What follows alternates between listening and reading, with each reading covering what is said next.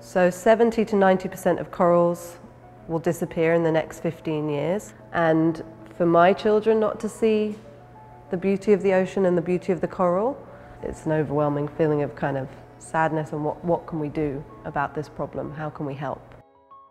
I'm Elena Granato, and at the moment I'm studying for an art diploma. The freedom and the beauty of the ocean is what inspired me. Their forms are very organic and very interesting to study. The colours are very vibrant.